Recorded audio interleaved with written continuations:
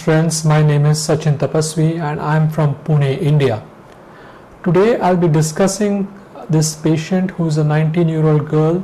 She injured her left knee during a game of soccer about 3 weeks ago and presented to me with a swollen knee with terminal stiffness of flexion and sensation of buckling and instability. On clinical examination, she had a grade 2 Latchman test, she had a grade 2 pivot and medial joint line tenderness. Her x-rays did not reveal any abnormal findings. Her alignment was neutral. Her patella was tracking central on her skyline view, and on the lateral view the femur was well centered on the tibia. MR scan imaging of the coronal of the sagittal plane shows the presence of a peripheral longitudinal medial meniscus tear and an ACL rupture, as is seen from this series. Axial plane imaging also demonstrates the presence of a peripheral longitudinal tear of the medial meniscus. So the plan for her was to do an arthroscopy, an ACL reconstruction using her ipsilateral hamstring tendon, and to perform a medial meniscus repair, preferably an all-inside repair, considering that the tear was in the posterior third. She was taken up for an arthroscopy. The ACL was ruptured. The tibial stump measured about 8 mm by 16 mm. Then the limb was brought into about 10 degrees short of extension and the tear could be palpated.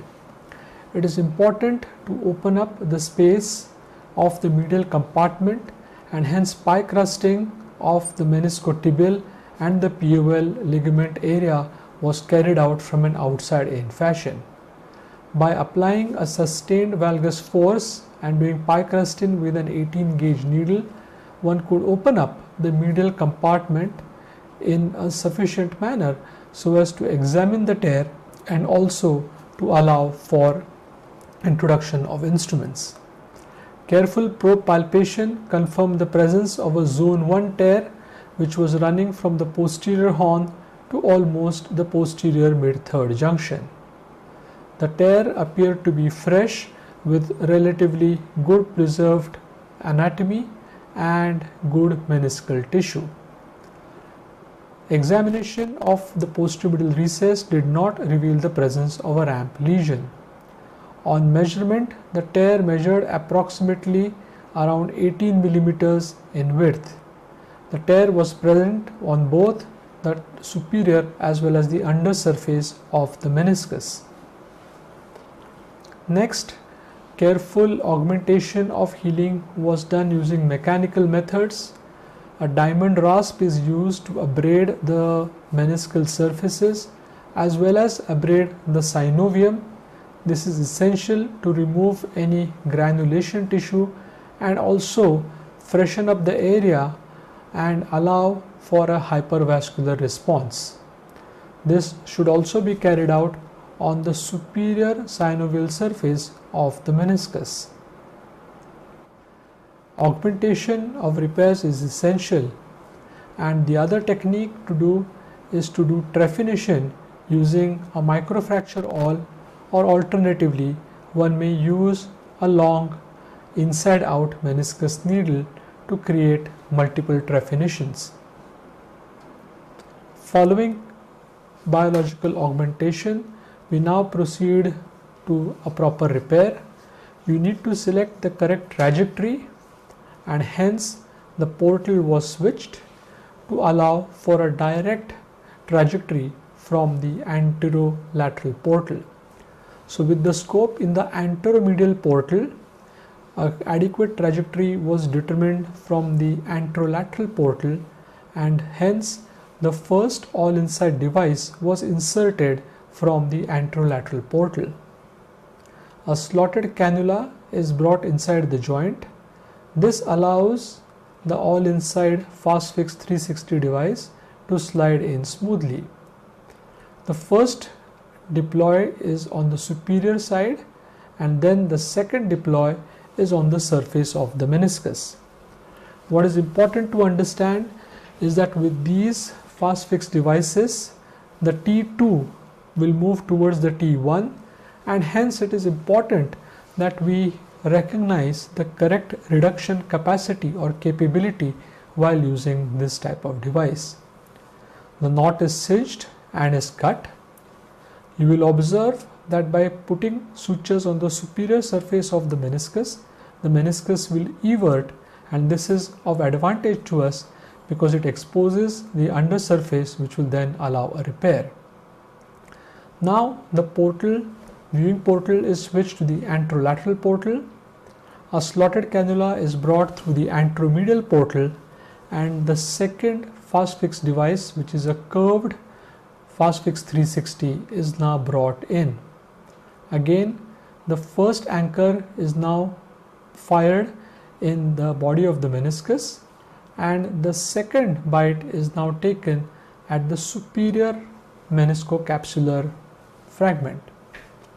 This superior meniscocapsular fragment is important to repair because you need to do alternating repairs on the top side and the bottom side. A hook probe is used to effectively guide the closure of the repair, and by using a hook probe you can literally manipulate your meniscus reduction in exactly the manner that you wish to do. As you can see here, the second suture now brings down the meniscus effectively, and further tightening will lead to eversion of the tear at that exact site as what is desired.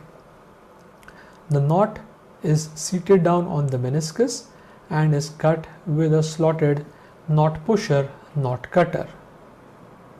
Subsequently, a third suture is now passed, and we choose to pass it on the undersurface.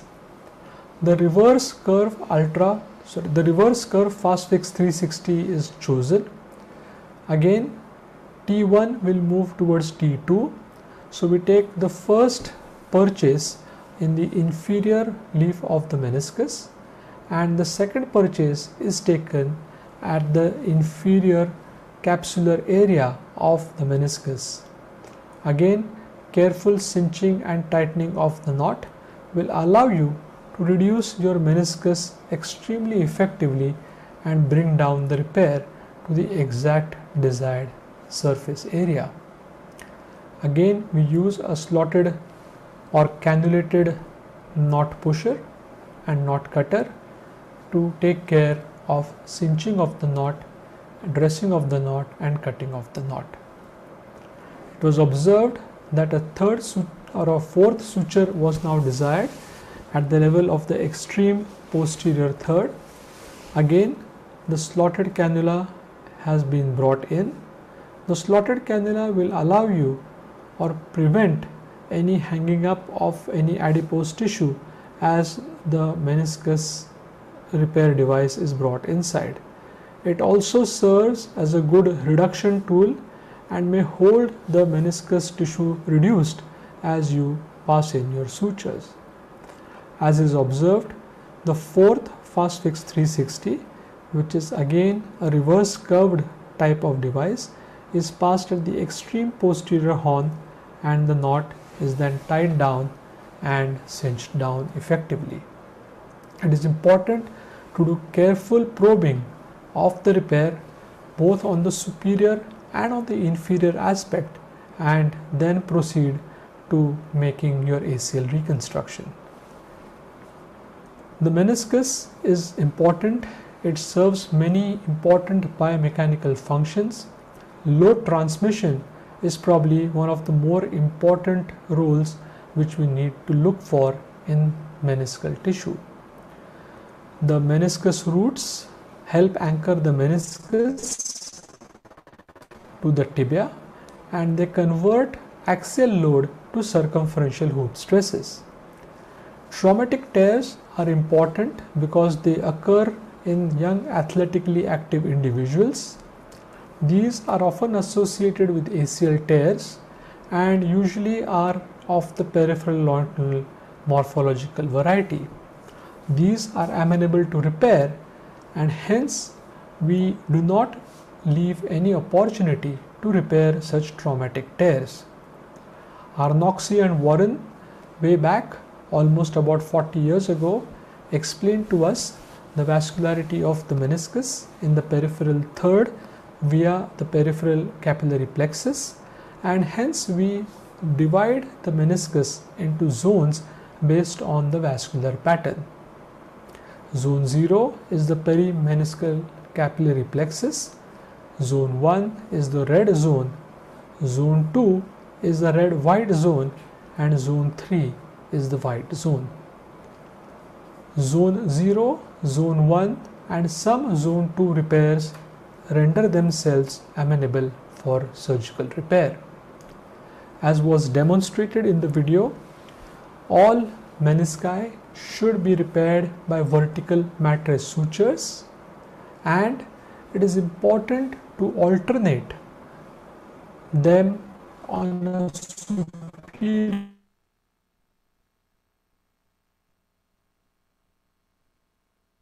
and inferior location using divergent suture configuration, either with an all-inside device as demonstrated or by using an inside-out or an outside-in technique as well. The meniscus is composed of maximal circumferential fibers, and hence vertical mattress suture configurations are able to hold them securely in the best possible manner. Although we are well aware that the all-inside technique is reserved for the posterior third location tears on the medial and the lateral side, you will find that the newer all-inside devices, which are more flexible, actually increase or expand that zone of repairability to include more of the posterior mid-third zonal junction areas as well. So to conclude, the all-inside meniscus repair is a very secure and reliable method of meniscus fixation. It allows consistent repair with good strength characteristics.